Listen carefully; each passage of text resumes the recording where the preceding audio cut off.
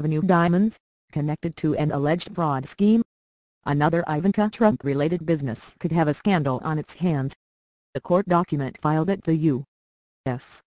District Court for the Southern District of New York this summer and obtained by GQ, who published a report on Friday, December 22, claims that the now-defunct jewelry company Ivanka Trump Fine Jewelry was allegedly involved in a scheme to cover a $100 million debt owed by an oil trading family to the commercial bank to Dubai.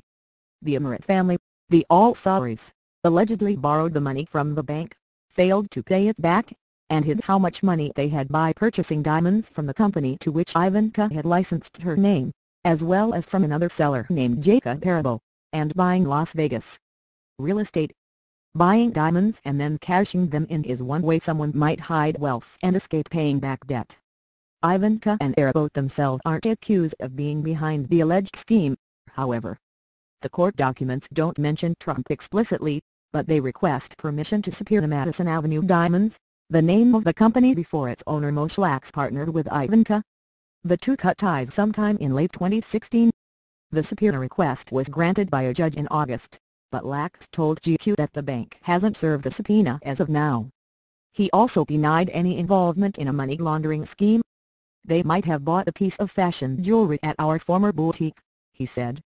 "We will fully comply in verifying and providing info the court might ask from us."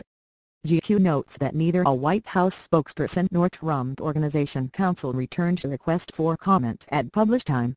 These allegations come as the Trump family experiences escalating tensions with Middle Eastern countries, with Donald Trump advocating a blockade on Qatar by Saudi Arabia and the United Arab Emirates soon before the documents were filed. With the Emirati government having partial ownership over the bank, this scandal has the potential to increase these tensions further.